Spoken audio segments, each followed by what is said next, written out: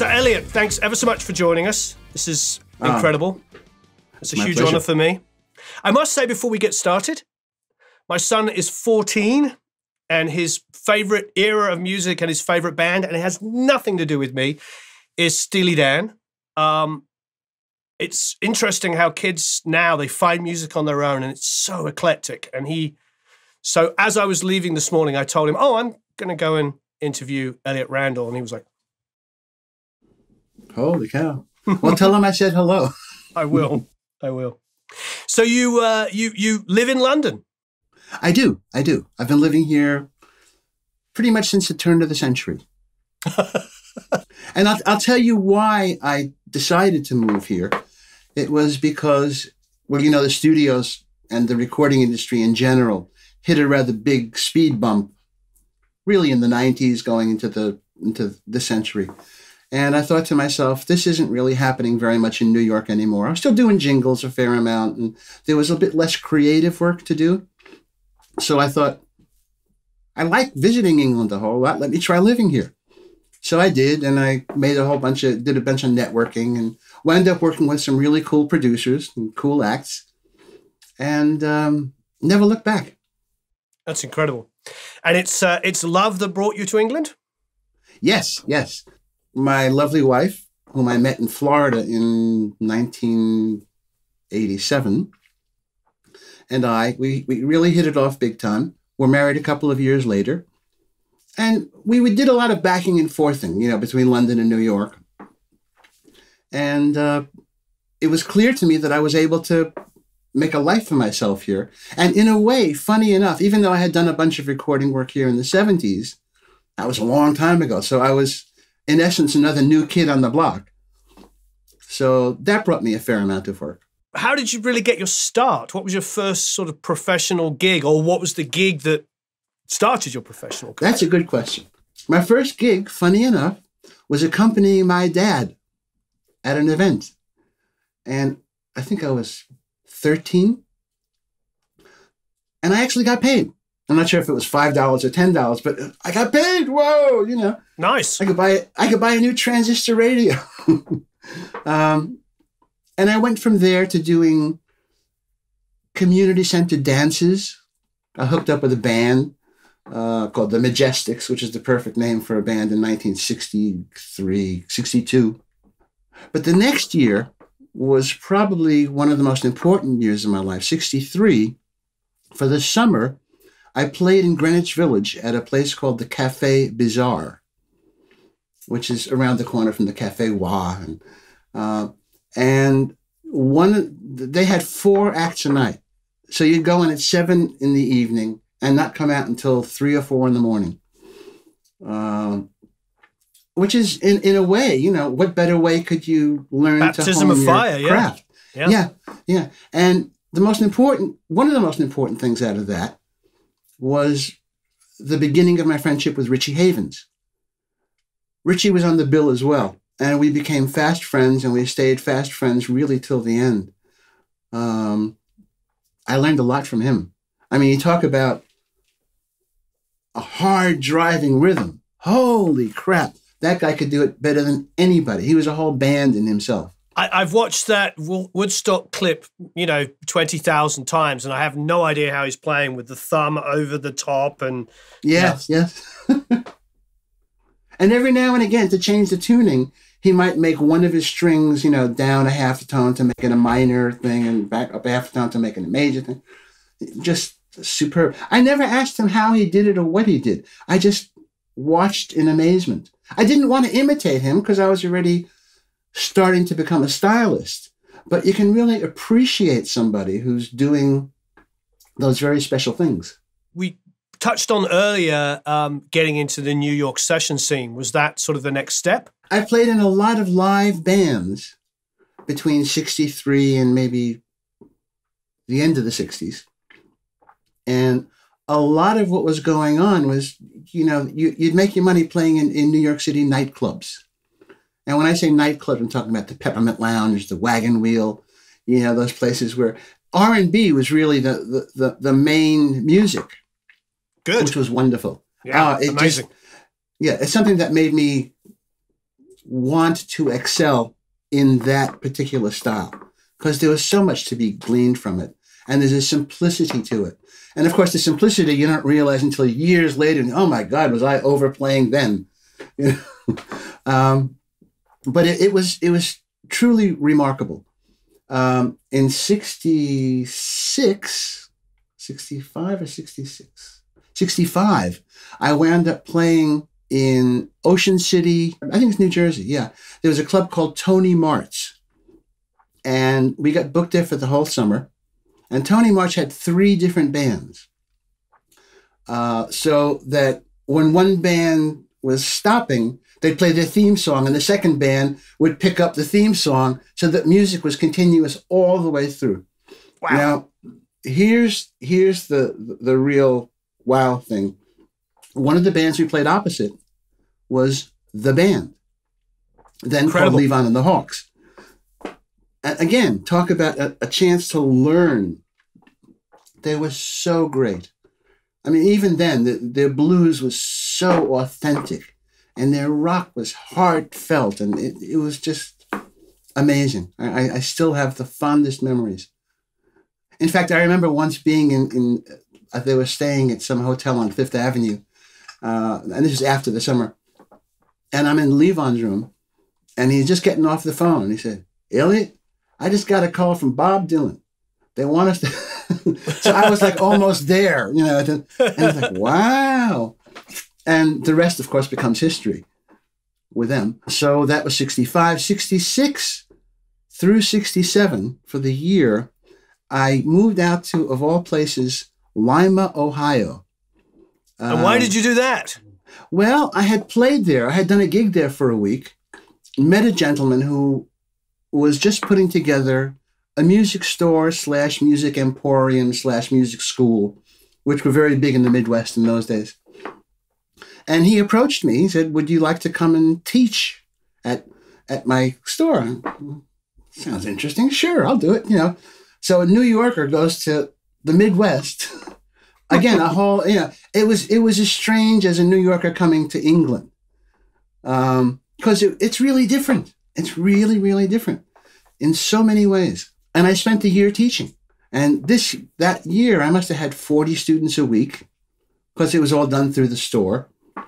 And I was able to wind up with half a dozen guitar players that, to this day, I'm in contact with. They're really good. They make me really, really proud. Oh, it's fantastic. It is. It's wonderful. So you've now moved to the Midwest. How do you end up back in New York doing sessions then? At the end of my tenure, I hooked up with some friends of mine who were coming back from California on their way to New York.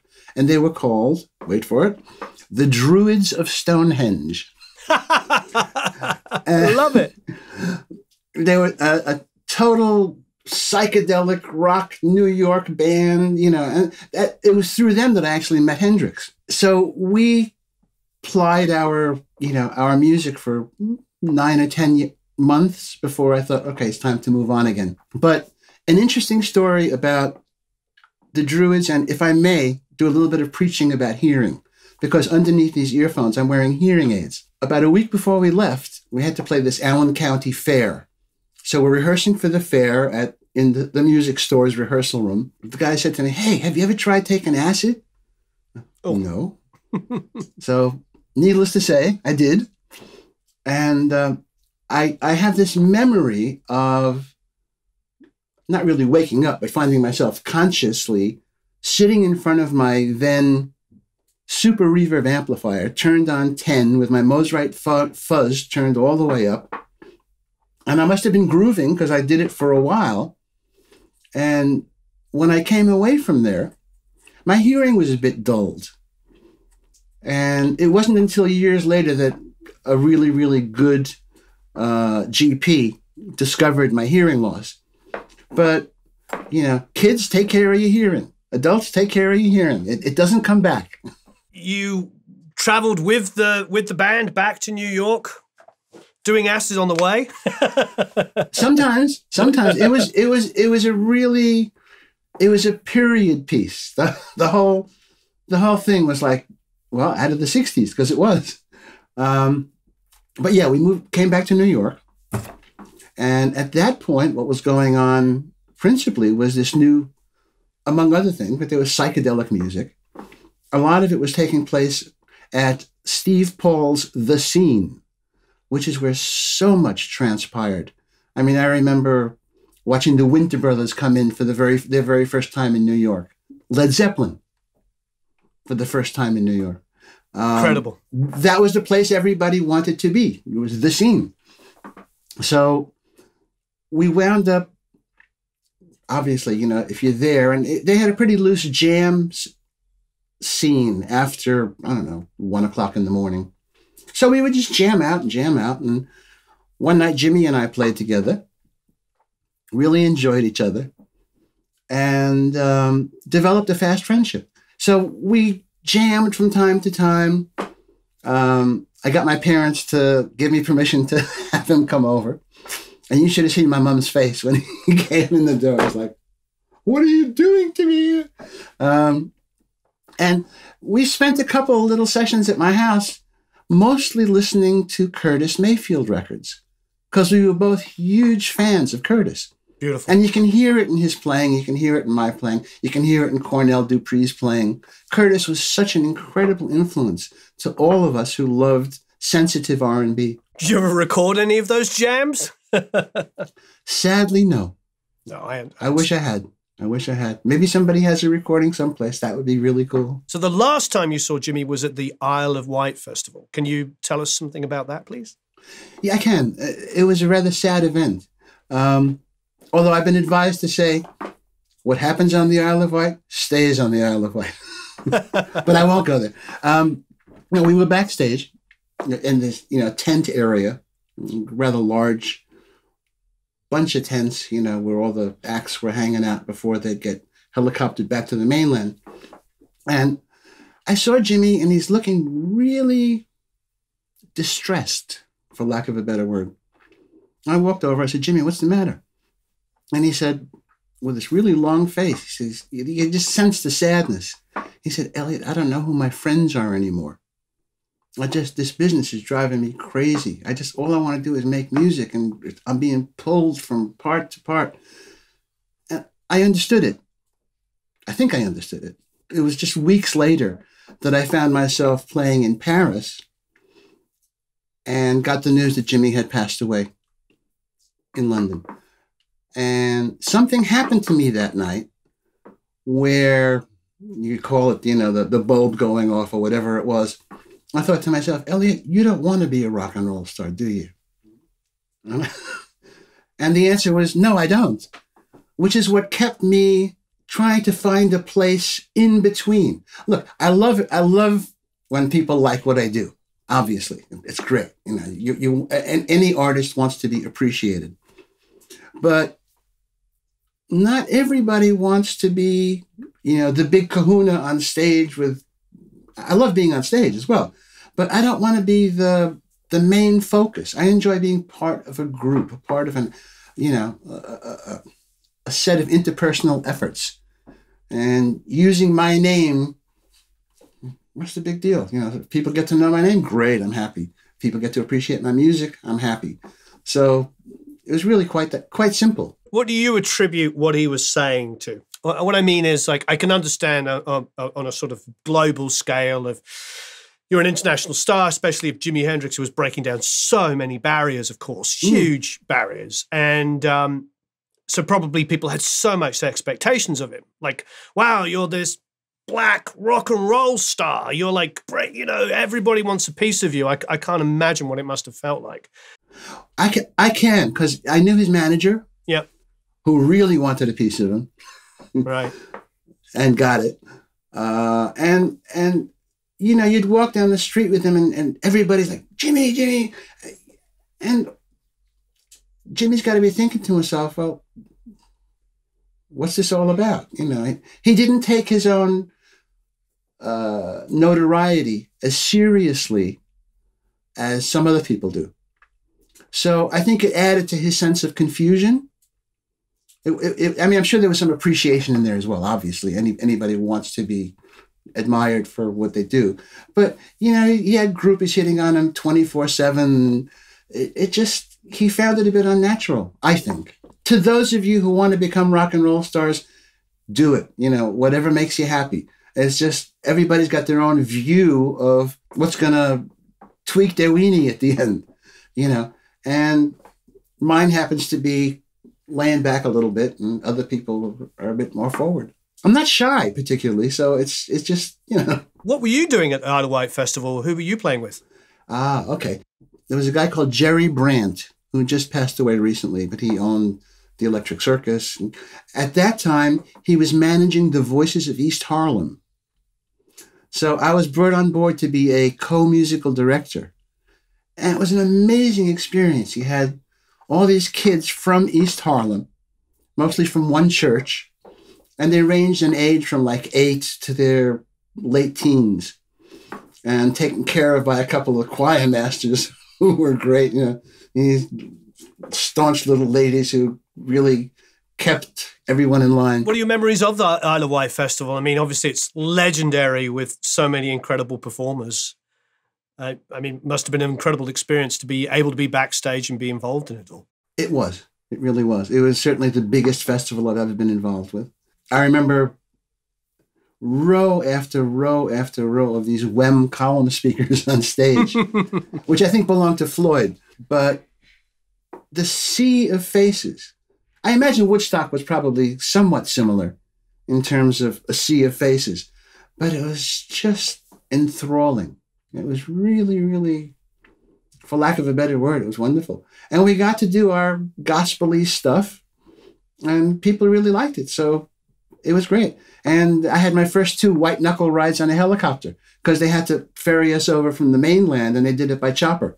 Before we get on to Steely Dan, are you playing sessions in New York? How do you get to the Steely Dan gig? Was it that, or did the sessions come afterwards? To just move back slightly back in my history, I had a band called Randall's Island. We were signed to Polydor. We were managed by Stigwood. We wound up touring Europe twice, with opening up for John Mayall, who was a total prince. Mayall treated us so well. In fact, at one point, he wound up, since the opening act doesn't make a lot of money. Of course, in these days, the opening act has to pay to do this. But in those days, there was a support act, and they were given, 500 quid a day or whatever. And John actually took a pay cut so that Randall's Island could continue on with the tours. Yeah, and he never even told me about it. It was the manager, Rick, that told me about it. So it was like, wow. So John's been a real heck of a mentor and a heck of a friend for many, many years. So Randall's Island, we did our first album. It met with some acclaim, particularly more in Europe than it did in the States, but I'm still very proud of what we did. We did a second album, which was a bit more out there. We were sort of exploring the boundaries. And I think Polydor didn't quite get it. The Stigwoods didn't quite get it.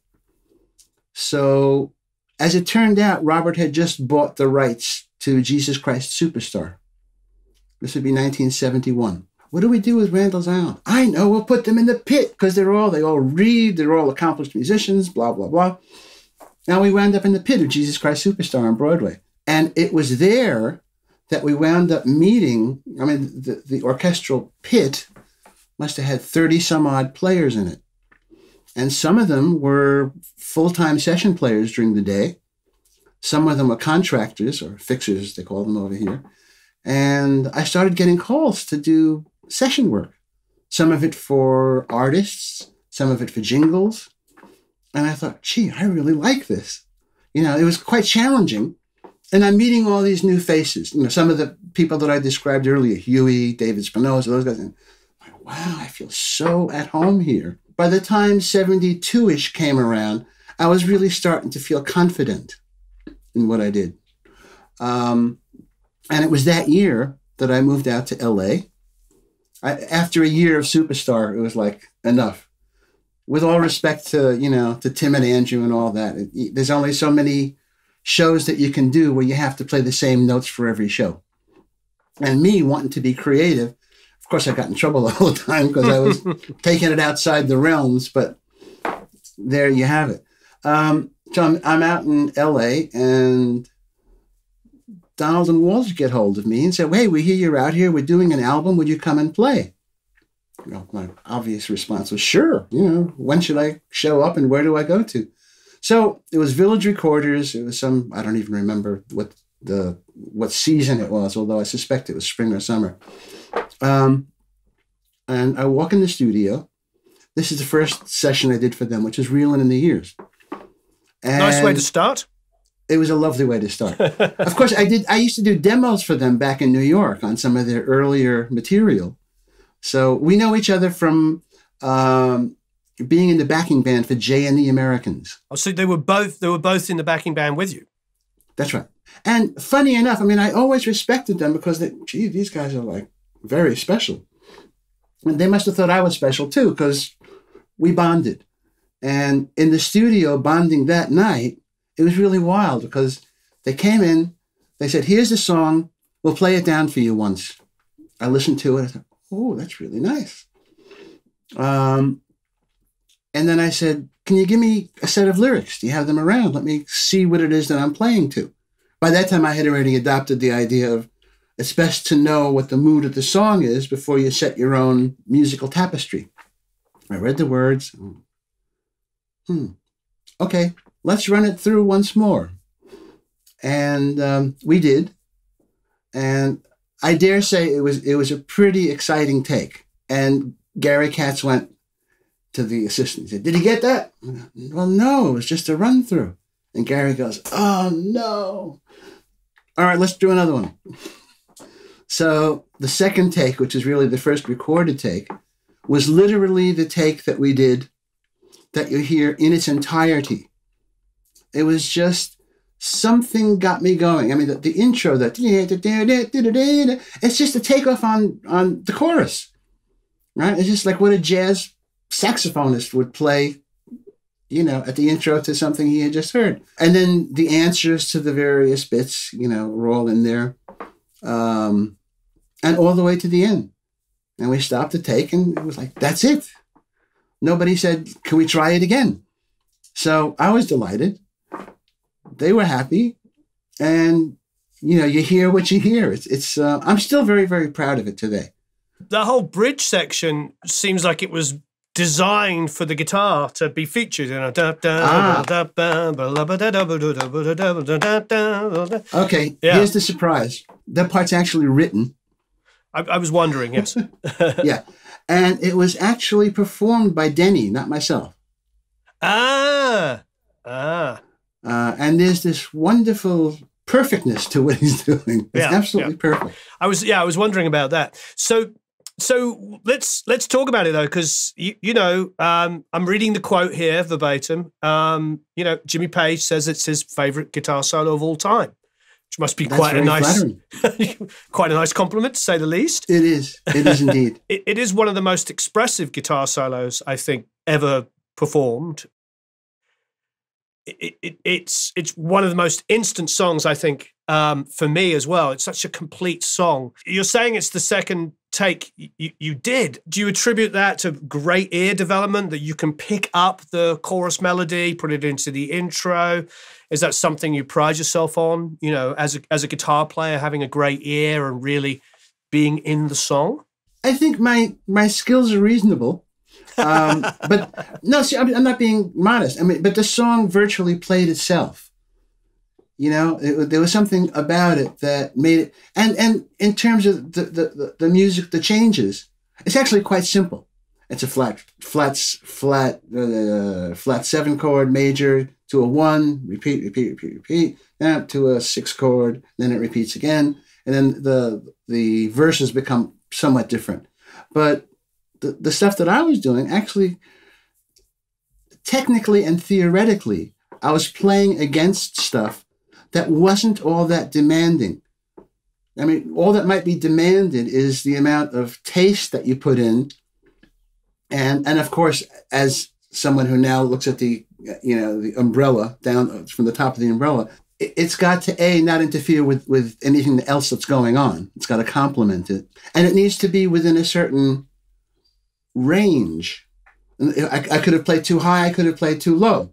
But somehow on this session, I wound up playing what everybody thought was everything, being what they wanted. So that makes me a happy guy. The syncopation of the part is the way the solo comes in is just so beautiful. You said earlier that you listen to bebop, but you don't consider yourself that kind of player.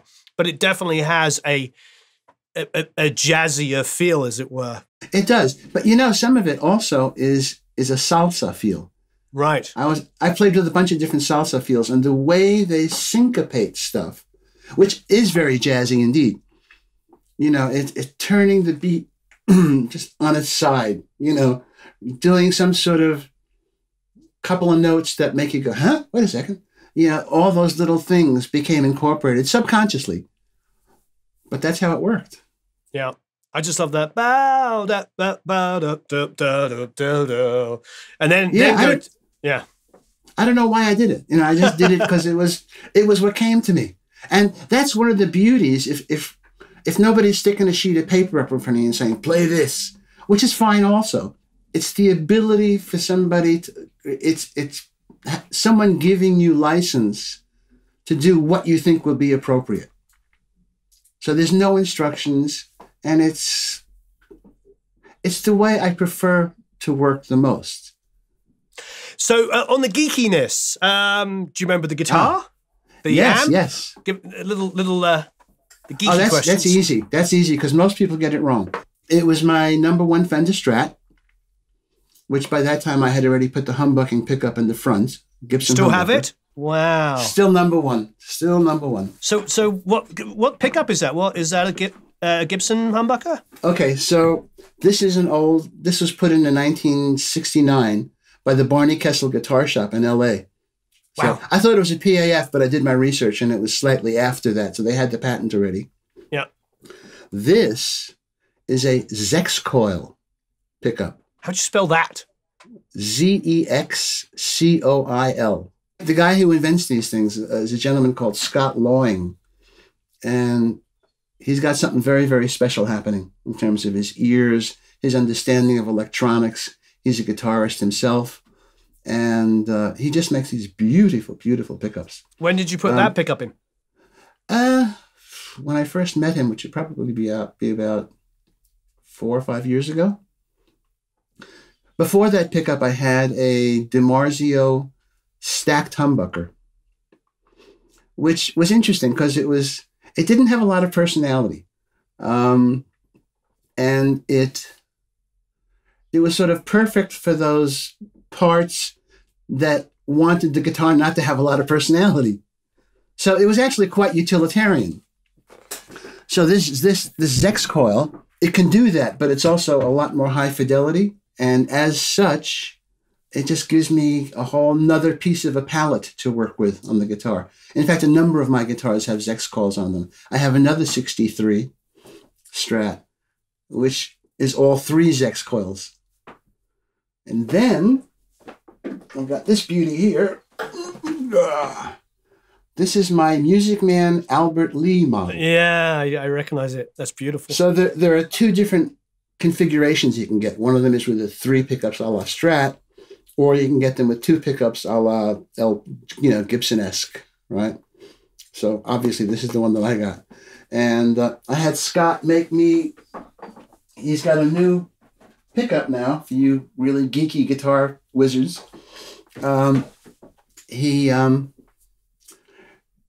It's a 3-way pickup. It's a single coil, it's a double coil, and it's a P90. Now, I've always loved the sound of P90s forever, but I always had a problem with them buzzing. And what he's done is all of these pickups are totally noise canceling. And it's not the typical humbucker way. He's got his own scientific way of making them. He doesn't call them humbucking, he calls them noise canceling. And they do, and it's just, the P90s are so glassy sounding and just beautiful, really beautiful. So is that the neck that you had on in those days? Because I don't see. Well, funny you should ask. I bought this 63 in 1965. And for those of you collectors, you can eat your hearts out because it cost me $175 used. I broke the first neck. I stuck it in the boot, in the trunk of my friend's Triumph Spitfire. We got to the gig, and it was in a soft case. So we get to the gig, and the case is going like, oh, and completely gone. So I had Jimmy's Music Store, who were the Fender dealer in New York, order me another neck, which cost a whopping $75. What year was this? 65. So it's a 65 neck on a 63 body. Oh, I see. Yeah. And it's magical. I mean, I put on these Gibson bass frets, and they must be made out of kryptonite because I've had them on here since 1972. For real. Every now and then a slight grind and polish. And that's it. Yeah. I have a wonderful luthier here, up in Richmond in North Yorkshire, who does all my guitars. And he's just Who's your luthier? His name is Nigel Stockbridge. That's a good name. That's a good English name, isn't it? Good English name, yes. I see no logo on the headstock, though.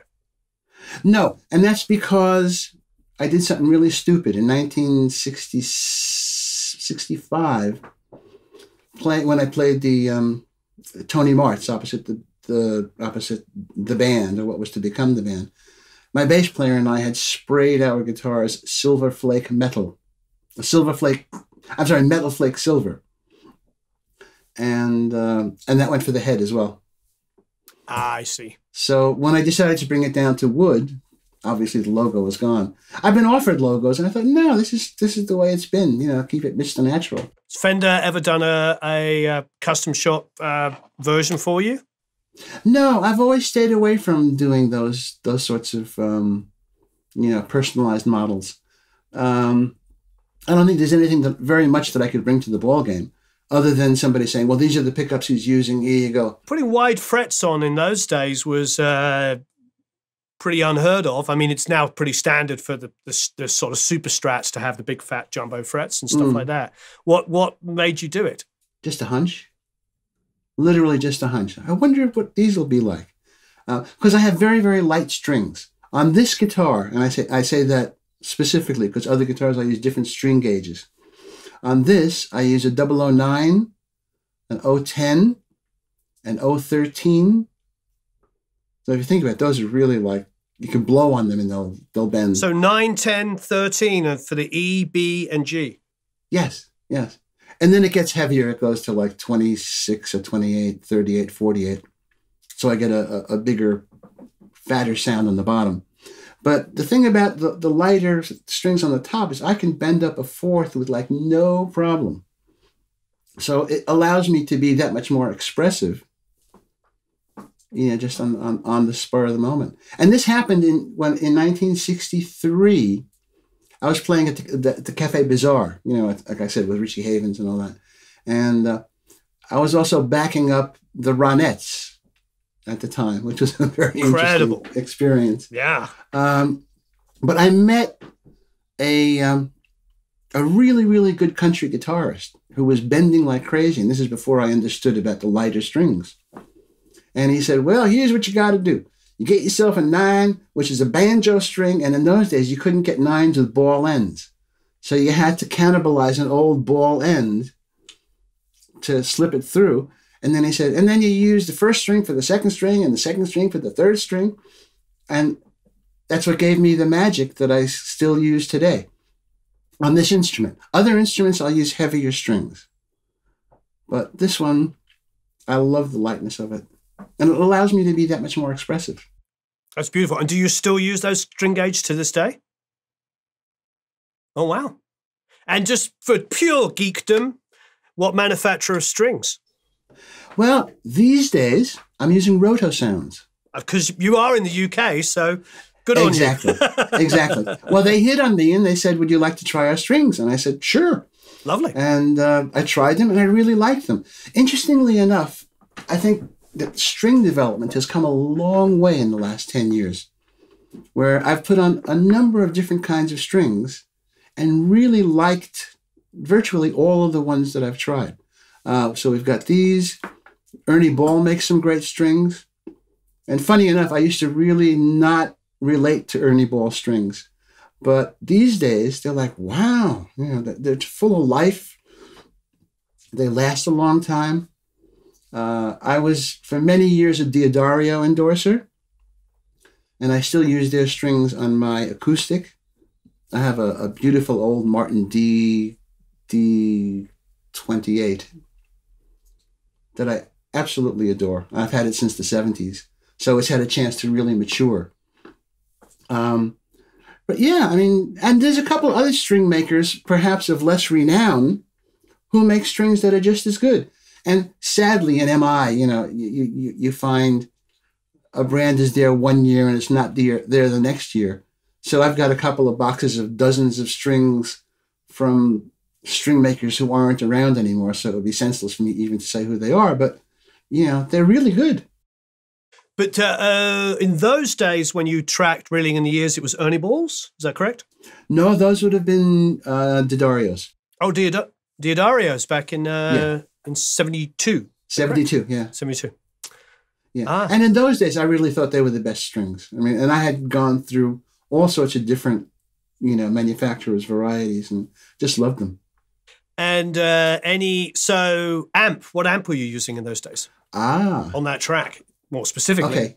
On that track, I came to the studio, and unlike New York studios, where they have 2 or 3 amps for anybody to plug into, Village had no amps. None, 0. You had to bring your own.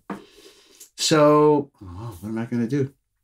Turns out there was a storeroom next door to the studio itself, and the only big amp they had there was an Ampeg SVT, 1 billion watts and 8 10-inch speakers. Yeah. Roger Nichols, the engineer, and we just sort of looked at each other as we were rolling this thing in and go, oh dear. Well, let's make the best of it. What the heck? And we did. It was just the guitar, cable, amplifier. That was it. There's no effects. Yeah, a lot of people think I used a fuzz tone, but it was actually us overdriving the crap out of that Ampeg amp. It must have been so loud to get that tone. Oh, it was. It was full up. It was full up. If there had been an 11, it would have been on 11. But I remember Roger sort of walking in there to place the mic, and he said, oh, hold it a second. Went back and got a pair of, what looked like jet phones, and placed this 414 just where he thought it ought to be. And that was it. That was the sound. Was it a large live room so you could just crank the schnizzle? No, it wasn't. It wasn't hugely large. It wasn't small, but it was a medium-sized room. But he was able to just pull that sound out of a hat. I must say that I've used some software simulations of that amp to try to recreate that sound, and it comes a little bit close. But what he was capturing really was the vibrations of the cabinet, the vibrations of the room. There was something about the way he placed that mic. He was the most special engineer ever. So, he just understood stuff innately. How much had they tracked by that stage? Was it, you said that you had a lyric sheet, but there was no lyrics. Generally on Steely Dan records, I'm, if not the last, then certainly one of the last to play. Which is a shame, because I really enjoy playing rhythm guitar. But, right. Time and space and whoever is where, it's one of those. Why do you think the solo has become so famous? I know it must be quite a strange question to ask you directly, since you played it. Well, indeed. And I think I have to play the modest card here. I think it's a good song. That's a great song. It's a really catchable song. The lyrics are relatable. Everything about it, other than its length, which the record company freaked out about, was perfect. Yeah. So, the fact that I got to grace pieces of that, the fact that pieces of what I did have become embraced as being part of the song, what more could you ask for? I remember listening to it for the first time with a friend of mine, James Gordon. And he said to me, he goes, it sounds like jazz rock Beach Boys. And I was like, what's wrong with that?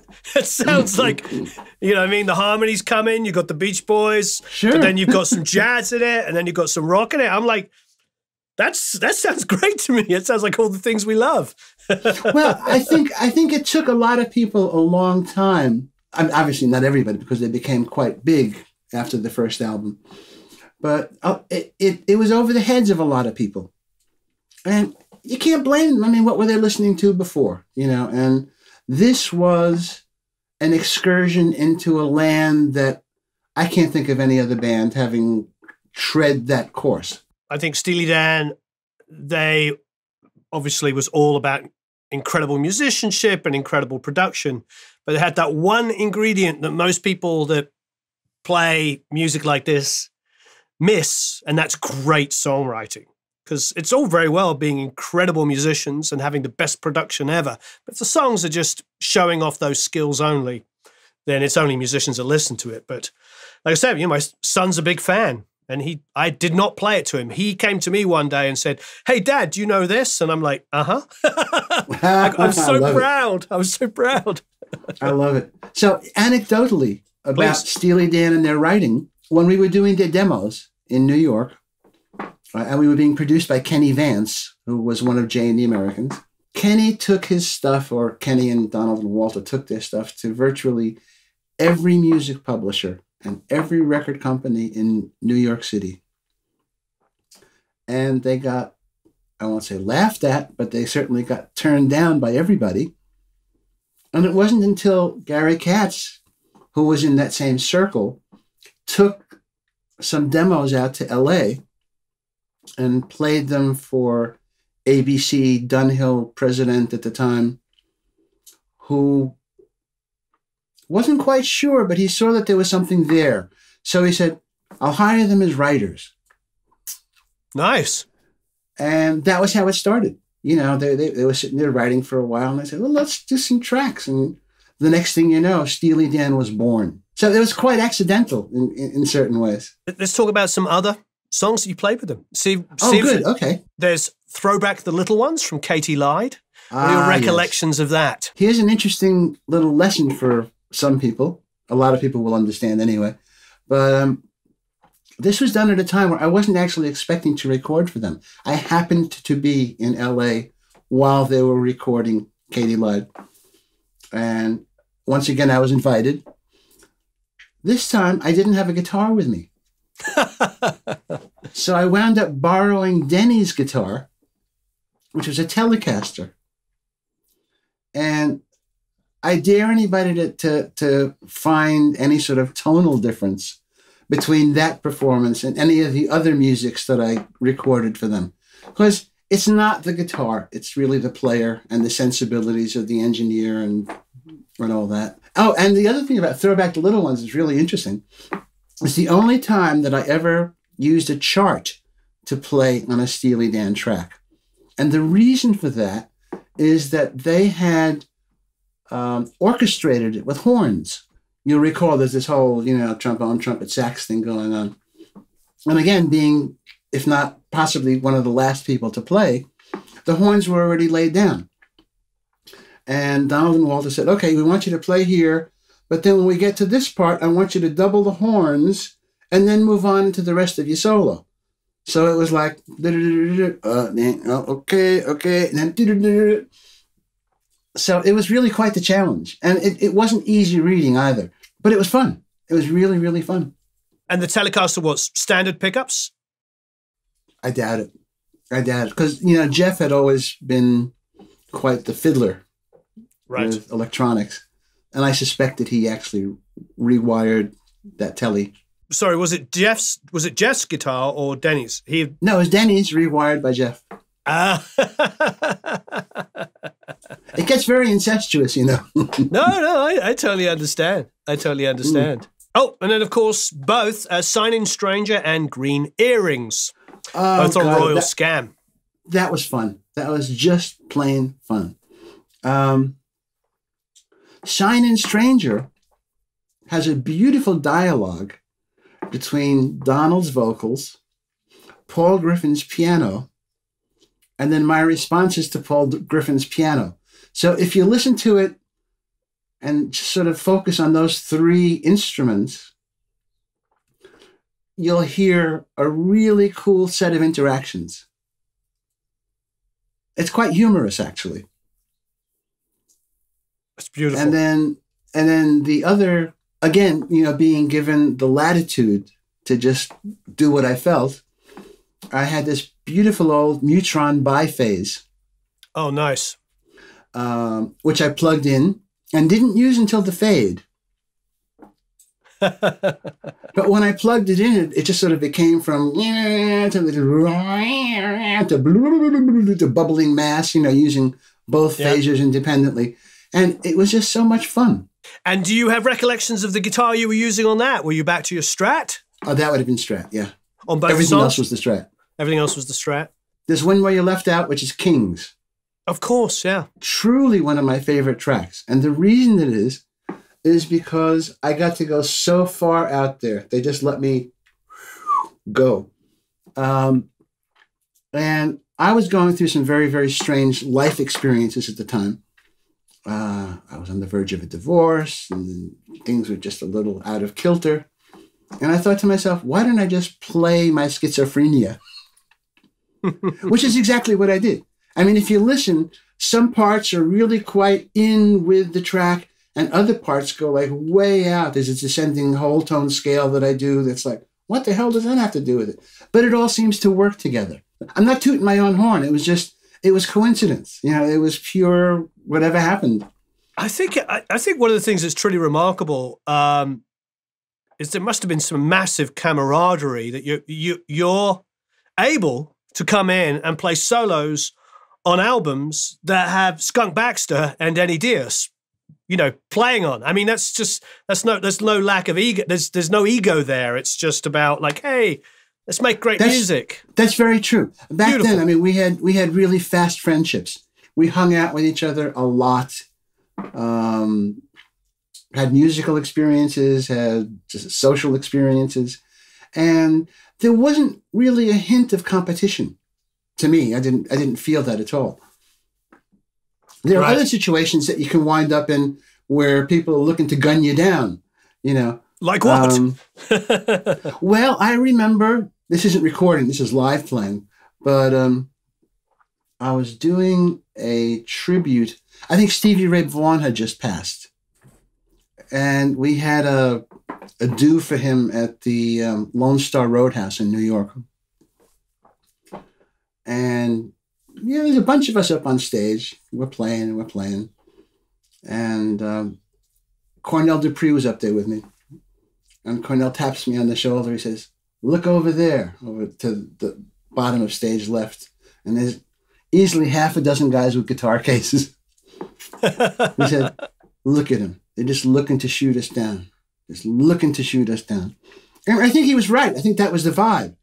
You know, but it's never supposed to be about shooting somebody down. It's supposed to be about picking each other up and finding the heights, you know. So the competitive stuff, when I hear people talk about Battle of the Bands even, I go, Urgh! Because to me, it's not about competing. You know, I see some of these game shows or contests or whatever, and I go, no, they shouldn't be a winner. They're all winners. They're all up there doing their thing. So here's a big one. You've declined joining bands, one of which, of course, is Steely Dan. Toto comes up in conversation as a band that offered you a job. Again, obviously, Jeff Porcaro, you know, I'm assuming you've just all met and because of working together with Steely Dan and other projects.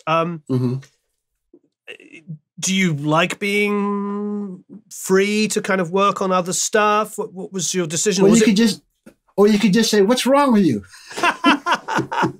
No, because I'm thinking about that. No, when I'm you kidding. earlier said about when Jimi Hendrix died, that you didn't really want to be the rock star, but you definitely wanted to play music. And do you feel like being in a band would have tied you to one project too much?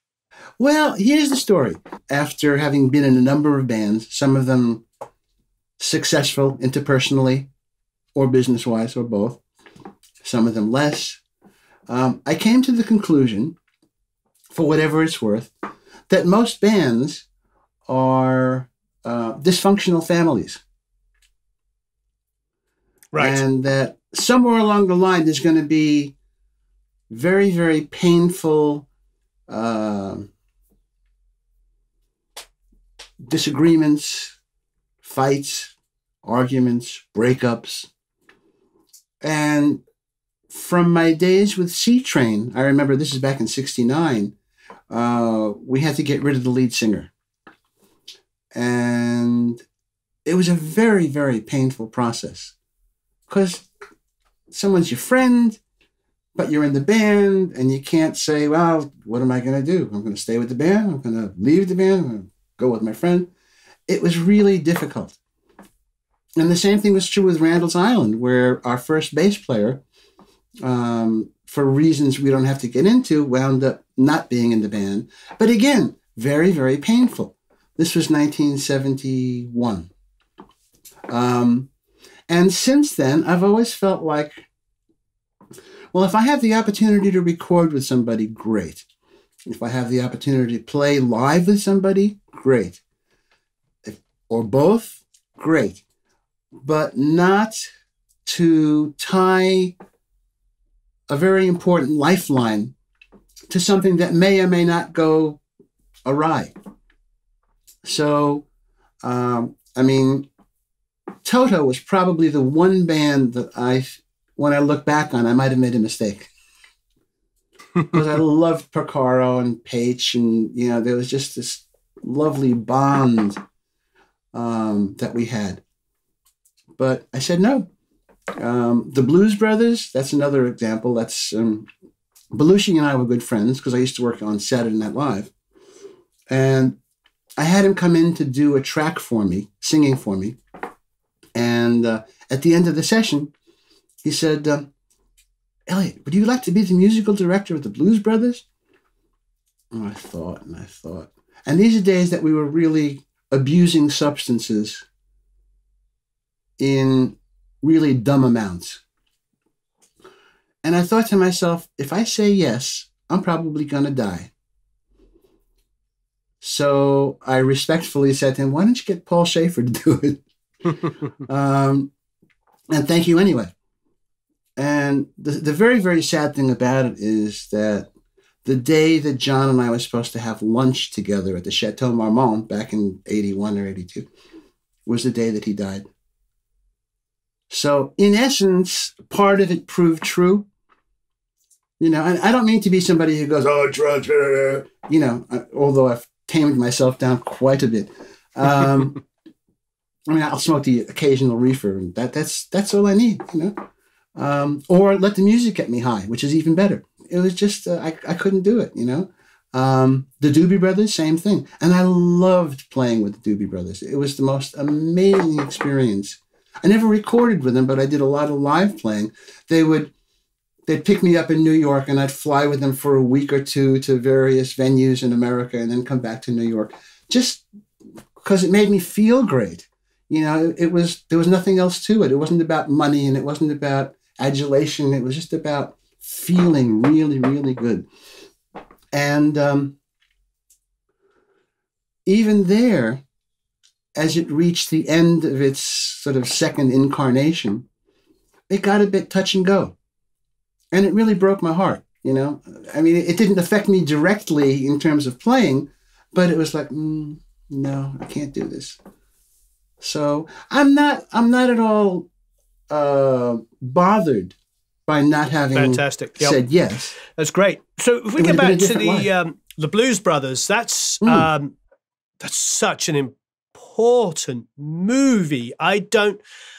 From what I've read about it, and obviously being a fan, and I would go and see the Blues Brothers band in the 80s when they toured with Steve Cropper, and it was so amazing. Donald Duck Dunn. I remember being a kid and getting backstage and getting all their autographs. I mean, it's huge, but such an important record because, and you know this better than me, I want to ask you about this because you know, those guys went to bat with both the movie company and the record companies about using these classic R&B and soul singers, and they were adamant, the film people and the record company people, that they use more current stars. But I think, personally speaking, if it wasn't for the fact that those guys went back and got Aretha and got all of these and Ray Charles in there, I don't know if generations to come would have really, been introduced in such a huge way. Such an important movie for me. So anyway, sorry that big diatribe, but it must have been so exciting to work on it. I think you're right, Warren. I think that there's an importance to that movie that is still finding its historical place. And that is to say, they introduced, dare I say, hundreds of thousands, if not millions of people to artists they would not have heard before. Yep. And so the record companies didn't do themselves a favor by saying, don't do it. But that's record companies, isn't it? It just wound up being really the smart thing to do. And it was all a bunch of fun guys. I haven't for the last year, but when they come to London to play, the Jazz Cafe, to play at Ronnie Scott's, I'm always there to support and love them and give them cuddles and the whole works, because I love them all. They're great guys. They're really, really great guys. Well, there was an energy. They had an energy that was very, very special. Amazing. Especially John and Dan. I mean, John and Dan really put everybody right as far as their ultra heavy vibes. They were such strong men, So what can you tell us about the sessions? I wound up doing 2 dates for the record. Bob Tischler was producing, and he was, a big deal with the Saturday Night Live crowd. And they were really cool recordings. One of them was Gimme Some Lovin', and another was some old Elvis tune, I think. And as it turned out, they weren't in the movie. They were only put onto the album. I guess they needed more space to fill up the 40 minutes for vinyl or whatever. And then when I wound up realizing that I wasn't being paid for, performance royalties, I went to the union and said, hey, where's my money? And after about 2 years of back and forth, and they said, well, actually, since it's not in the movie, you can't get paid for it. Okay. Things like this happen from time to time, and you got to be prepared to go, Gimme Some Lovin'. Absolutely incredible song from the Blues Brothers soundtrack. Was it the same thing you were saying? You came in at the end, and what did they have you do?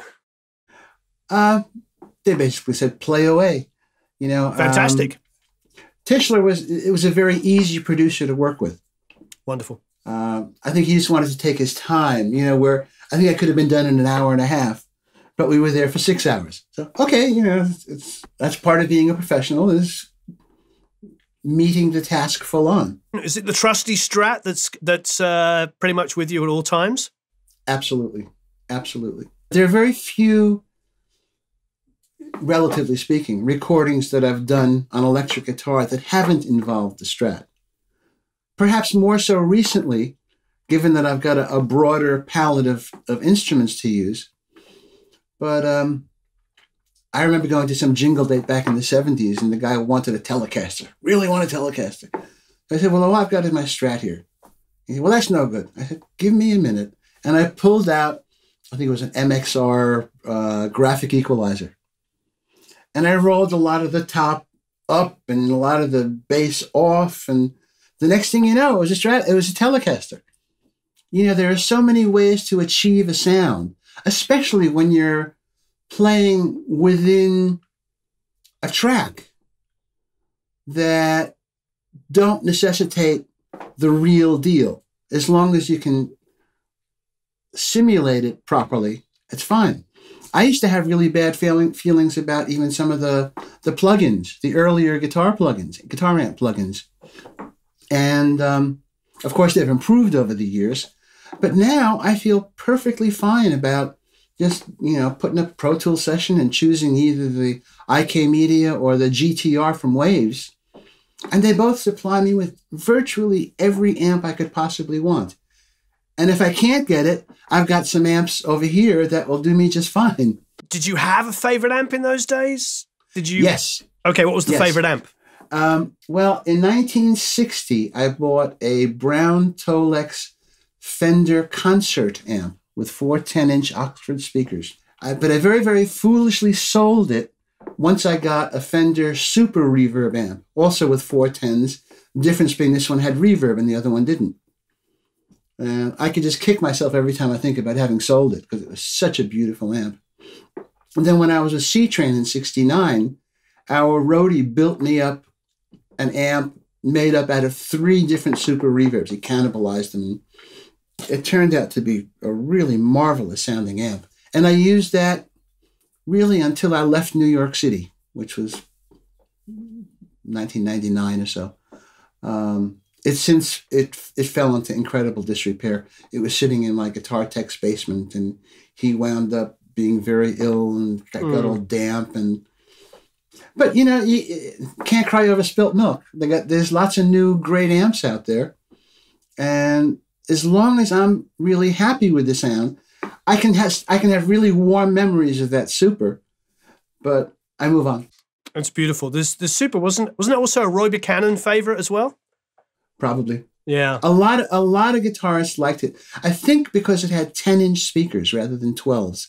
And the 10s get rid of that woofy sound that some of the guitar pickups will give you, and you just get a more direct, in-your-ear sort of sound. Again, it's totally up to the player. I would never, ever say to somebody, you're stupid, you got 12-inch speakers. You know, if it turns you on, use it. These days, do you have a favorite amp that, you know, for playing live? Yeah, I do, actually. It's sitting right here. It's a Hughes & Kettner Deluxe 20. So believe it or not, it's all of 20 amps, 20 watts. And I run it through, I had High Watt build me a really, really nice cabinet. And I outfitted it with a couple of speakers, the names of which escape me at the moment. But it sounds great. It doesn't sound dissimilar to my Super other than the actual amplitude, the RMS that it'll put out. So, and again, if you're in any sort of a good situation, there'll be a mic on it anyway. And if you have a good monitor mixer, everything's fine.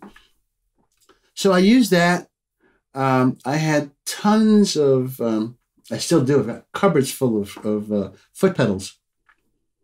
And sometimes I'll use a very particular one for a very particular purpose. Electro-Harmonix makes some great ones. I still have 3 Mutron biphases, which I absolutely love. But if I'm going to a gig, I'm going to make it pretty simple for myself. So rather than have a full pedal board, I will use this little baby, which is a TC Electronic. Yep. Not very expensive. I don't think they make them anymore. A Nova, it's called. A TC Nova. TC was bought out by Behringer, so I don't know what to say about that. But it covers virtually all of the effects that I would need. Got really nice fuzz, really nice compression, really crystalline reverb, delays, modulation, the whole works. And you can set up all sorts of presets. So I basically bring a small amp, that little guy, and a guitar, and I'm fine. And again, no offense to people with big pedal boards. I've even got a medium-sized pedal board, which I love. Sure. But I just don't take it out that much. Well, I have not having been on stage in a year. I do remember having a pedal board that was like, people used to ask me if I was a keyboard player because they thought I had a huge keyboard case, and it was like I'd open it up and it had like 40 pedals crammed on there. So yeah. Well, one of the problems that I've always had with that though is trying to figure out what to use because you've got so many options. So if you cut your options down, it makes it easier for me to make a reasonably informed choice. The only live experiences that I've had that I really cherish were when I was performing with the Doobie Brothers.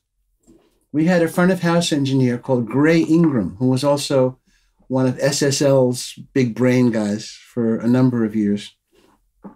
And Gray had all the outboard effects that we might think about using directly patched into his console. So when we would do it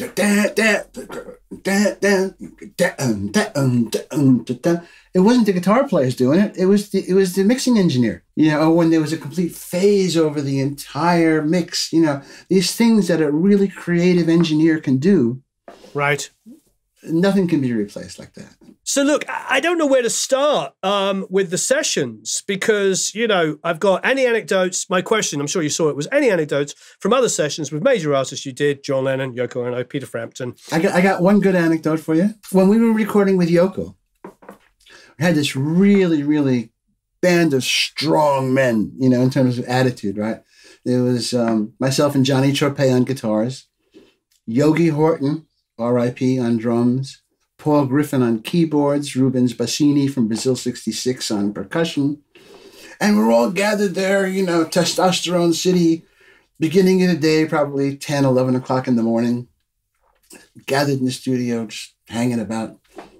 And in walks petite little Yoko. And she looks at us and she smiles and she says, "Good morning, ladies." And talk about breaking the ice. It was unbelievable. We were all just in stitches. So, and that's sort of the way, that's a good way to handle people. You know, you tell something inoffensive that will make people laugh, that will make people feel at ease. And that's the key to doing a good session, to producing a good session. As a producer, my probably favorite producer, although I've probably got half a dozen, the one that comes to mind is Joel Dorn, who produced some of Roberta Flack's biggest hits. He did the last 6 or 7 Russ on Roland Kirk records. He was a guy who was literally tone deaf. You know, you'd sing him an A and he'd sing you an E flat. Was that it? Yeah. And he was completely deaf in one ear. I'd go over and start shouting in one ear and he'd go, "Elliott, other ear." But this guy understood how to make a record. He would simply hire the best people, or sometimes hire a contractor who would hire the best people for that particular piece of music, and then just create vibes. You know, whether it's incense or a vial of some silly stuff or whatever, we all had it to hand. And in the course of the evening, we were able to just naturally make music. There was nobody there on an ego trip. You know, it was all about love and peace and let's make some really great music today. You know, there were two emerging engineers in 1969 that I had the extreme pleasure of working with. And they were at A&R, Elliot Shiner. Amazing. And at Record Plant with Jay. And they were just so cool to work with. And we were all literally growing up together. You know, so. Did you ever work with Shelley? Yakis? Yeah. Of course. Shelley's another one of my good friends. Such a sweetheart. I'll send him my love. The last time I saw him, he had just moved to LA doing the A&M thing. So you would have been on the Milk and Honey. That's right. That's the one. Yeah. Which is a great record. I see some amazing names on this. Obviously, Hugh, you were talking about earlier. Yeah. Andy Newmark on drums. Oh, incredible. Earl Slick, of course, playing guitar as well. I mean, it's just a who's who of just New York's incredible session players. Carlos Alomar is singing backgrounds. But that's how those sessions went. Everything was like, you know, right up in the air, bananas, everything was great. When I think of New York from an English perspective, a UK perspective growing up, I always think of Saturday Night Live. I always think of like, that's the stylized, artsy version of New York that I remember. I remember my parents would stay up late.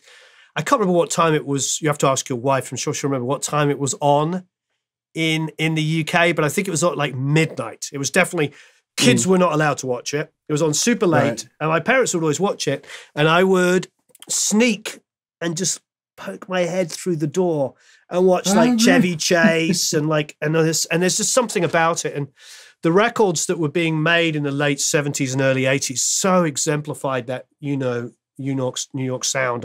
Obviously Jack with Double Fantasy, but Milk and Honey as well, just has this sort of sophistication and worldliness to it that I absolutely love. I mean, what a blessing to be in that scene at that time. It was the best. It was absolutely the best. I mean, I did enjoy LA a lot, but New York was this heartbeat of American music, you know, and it was all kinds of music. everything from symphonic to, people playing kazoos.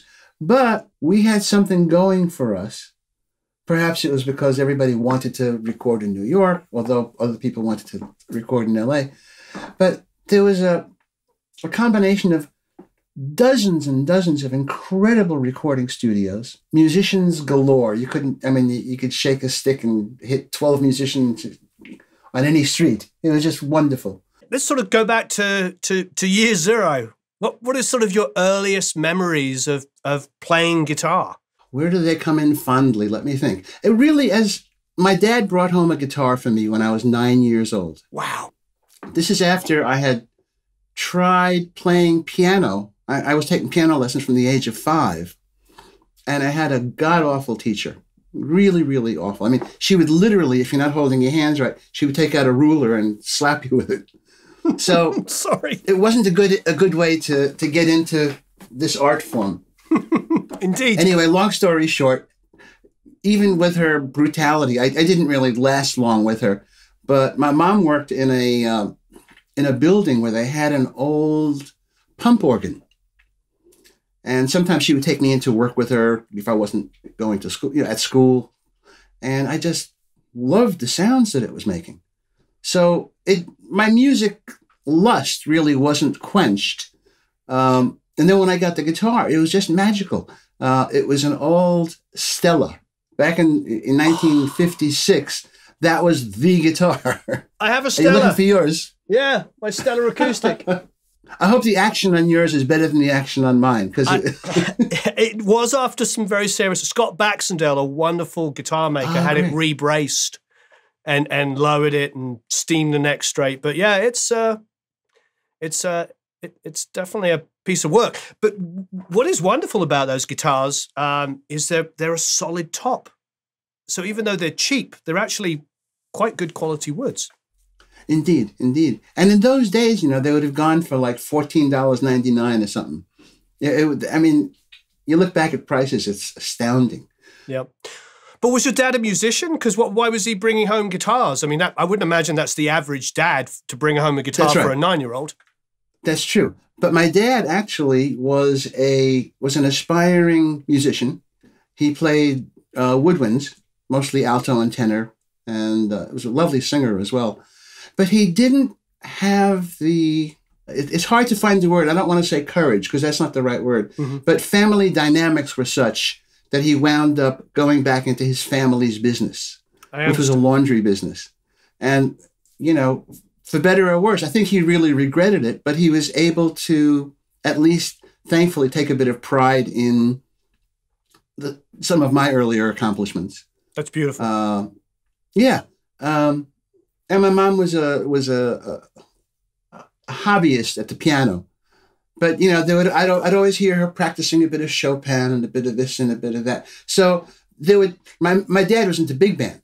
So I had these two very disparate sets of sounds coming at me from different rooms, which in a sense really helped me eventually appreciate the vast landscape or soundscape, if you will, that exists. So you've answered to me what your first guitar was, of course, the Stella. Who has it inspired you outside of obviously your parents playing music? Who were the first musicians that you heard that inspired you to play guitar? Okay. So I would have to go back to my teachers first. First guitar instructor was a guy called Billy Syker, whom I didn't know from Adam, really. But he used to teach out of his garage in Queens. And I'd go once a week. And he must have been very good, because the first year, especially on a Stella, it's a bit of a problem. Your fingers are almost ready to bleed, and it's just, it can be disheartening. So he must have done something to keep my interest up. And the sort of anecdote at the end of all that is, at one point I was talking with a couple of producers for whom I was working, doing some advertising work. And we were talking about, backgrounds and teachers. And they said, well, who was your first teacher? And I said, Bill Syker. And I went, Billy Syker, he used to work for us all the time. And these guys produced tons and tons of hits in the late 50s and early 60s. Wow. So, Bill never mentioned any of that. He was simply there to facilitate the student. How wonderful is that? Eric is handing me something. Oh, that's a beauty. Yep, Stellar Acoustic. Oh, that's fantastic. Yep. Looks a lot nicer than the one that I had, I must say. This is an old sort of tobacco sunburst. Oh, that's lovely. I love the tobacco sunburst as well. I have another one, but it's a Harmony, even though it's the same company. Yeah.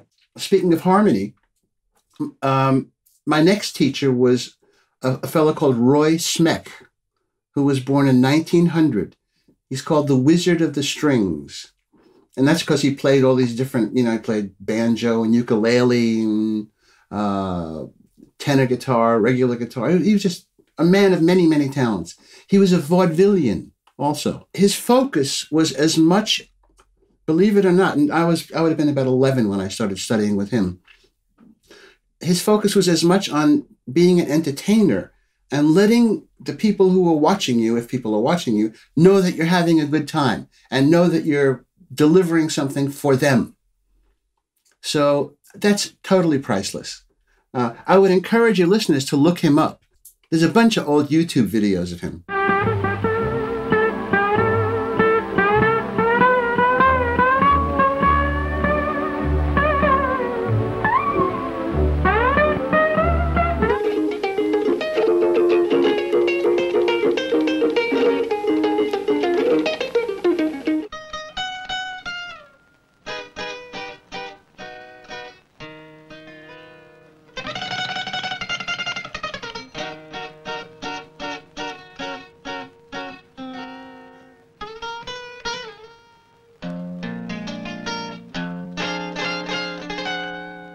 And so that must have been pretty inspiring then to have such an incredible musician. He was a wonderful man. I mean, he really set a very high bar for me to follow when I became a teacher. How did you actually get to meet these incredible musicians? Well, it was really good luck. We had moved from Queens into Manhattan when I was 10. Somehow my parents found him and brought me to him. He was literally like 2 blocks away from where I lived. And at that point, would have been the early 60s, he had pretty much settled into basically teaching. He had a huge entourage of students. And I'd come by once a week and he would just blow my brains away. And he would do, funny enough, as well, one of the other things that was magical about him is he was also into all different styles. So to keep his students interested, as a project, I would take on Malagueña. And then I would take on something akin to Guitar Boogie Shuffle. And then I would do the St. Louis Blues. So his regimen as a teacher was, and it's something that I developed also, was what does the student want? What does the student need? How can I delight the student so that the student will come back for the next lesson with their game having gone up? Make sense? And the third teacher I had was a lovely jazz guitar player called Salvador, who did a lot of playing with big bands, did a fair amount of his own recordings as well. And he was a real jazzer. He was just like, and he was a very, very strict teacher. As compared with Roy, who was kind of all over the place. How can I make you feel good? Sal was, if you're doing a scale study and you've gone through 23 bars of a 24 piece and you messed up a note, he would say, no, go back to the beginning. So it was like, okay. So he was very regimented, but it also led me to like, well, you can't mess this one up, man.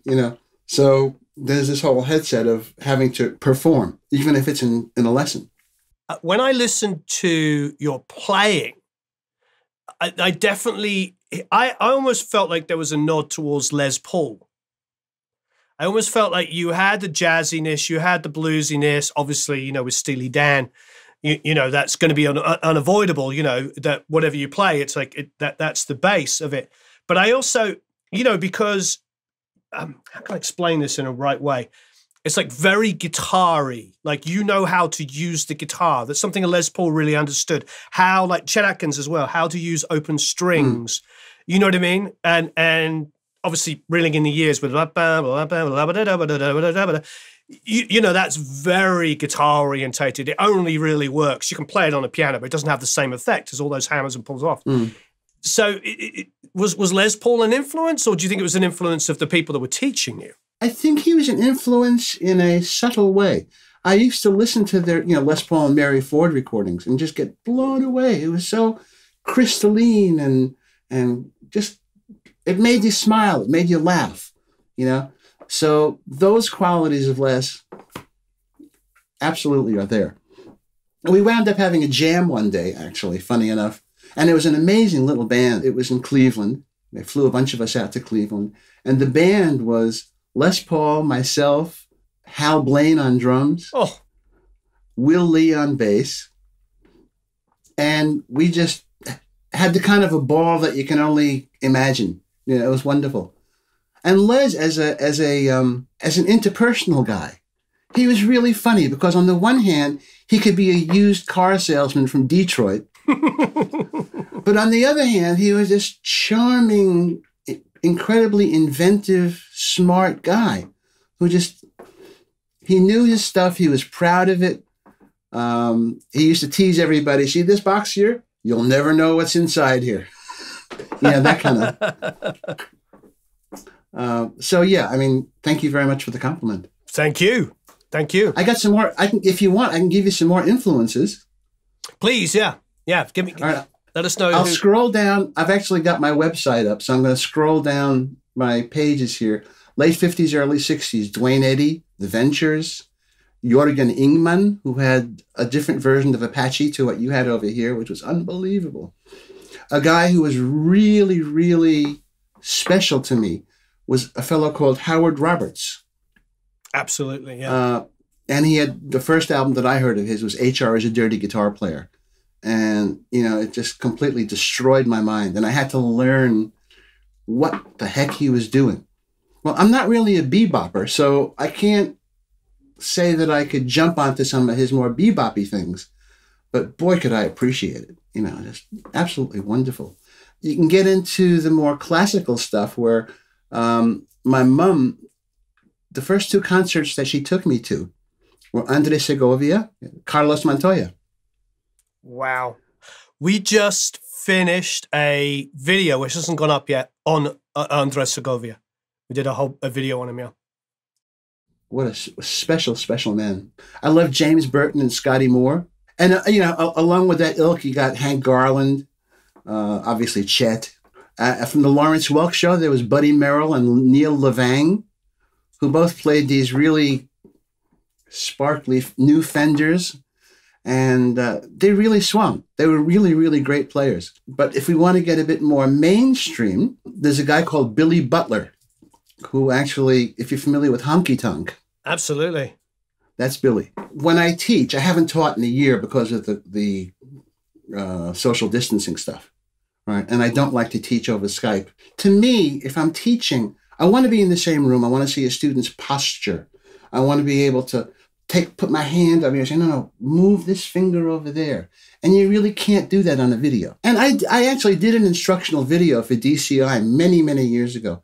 And the goal was to try to make something that was as user-friendly as possible. But I always feel like there's something about the cutting of dimensions that it's nice if you're just watching as an observer and you're watching some great band on video. But if you're actually trying to teach the instrument, and I know that there'll be lots of people who disagree with me, and that's cool, but I like the one-on-one. I'm a big one-on-one guy. Now, in terms of more guitar players, Bob Bain will be a name that a lot of people won't recognize, but he was one of the Wrecking Crew. He was one of the early Los Angeles guitar players. Now we can get into the R&B realm, and I could tell you who I really loved and still love in terms of their styles and what they brought to the ball game is Curtis Mayfield, Steve Cropper. Oh, yeah. B.B. King, Robert Lockwood Jr., And then we can get a bit jazzier and go into, Wes Montgomery, who's an all-time favorite, Kenny Burrell, Johnny Smith, Grant Green. And then scrolling down to the mid-'60s, early '70s, obviously Cornell, about whom we spoke. Then Hugh McCracken, David Spinoza, who were both really, really big-time New York studio guys. And sweet as could be. My friend Jack Douglas talks about Hugh McCracken endlessly on so many sessions in the late '60s and '70s in New York. He's so well loved. Yeah. He really, really, it's just, I'm sorry he's gone, Yeah, very sad. But man, he taught me so much. Did you get to sit with him one-on-one or just from listening to the records? Oh, no, just sitting in the next booth on recording sessions. We did loads of recording together. So other essential influences would include the following composers: George Gershwin, Aaron Copland, Lenny Bernstein, Charles Stepney from Chicago, Galt McDermott, the guy who wrote Hair, a fellow named Carmen Moore, who is a really very avant-garde composer. And we've had many adventures together. At one point, one of my high points of my sort of performance career was Carmen had been hired by, this is in the mid-'70s, I think. So it was the Hong Kong Trade Development Council. Hong Kong that year was looking to knock off Paris from being the #1 fashion designer. So it was all about a fashion show. So Carmen was hired to compose a full-length symphony called Four Movements for a Five-Toed Dragon. And the cast of characters was phenomenal. I was part of a jazz quintet. And again, I don't consider myself a genuine jazzer, even though some people might say I sort of find myself moving into that area a little bit, which I do. But the quintet was Richard Davis on bass, Warren Smith on drums and percussion, a fellow called Ken Bichelle on keyboards and synthesizers, myself, and Sam Rivers, the flautist. Beautiful.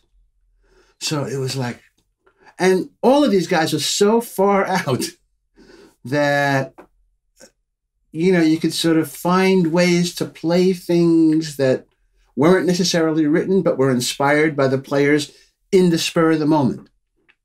And so it was great. So there were the five of us, and they flew over the entire Sorbonne Symphony Orchestra from Paris. So they had a lot of dash. And long story short, we were there for about 5 weeks. That's incredible. Which, in terms of getting to know a place, it's a lot better than when you're, jumping back on the tour bus or on the airplane the next day. So it was a cultural experience. And a lot of what I did in that symphony, aside from playing guitar, was to play a Chinese instrument called a pipa. And what is that? It's a pipa. It's about this big, maybe. And the neck has these triangles carved in it, which meant that you could bend to your heart's content. And the strings were nylon or catgut. I'm not sure which. Let's hope it was nylon. And it was a fantastic instrument. It was just one of those things you don't hear every day. So again, a chance to go into another dimension.